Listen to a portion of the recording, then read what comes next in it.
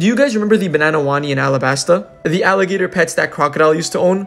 If you guys remember, you remember, right? Remember Nico Robin was riding one, whatever? Anyways, the point of this video is, in One Piece Odyssey, the new game, we get to find out that the banana wani actually have a bigger family with other alligator fruits. For example, there's the strawberry wani, so the strawberry alligators, the watermelon alligators. Whatever this fruit is, it looks like a pineapple alligators. This one looks like a devil fruit. So they're a part of a much larger family, and I'm guessing depending on the species, or depending on the climate a certain species will live in.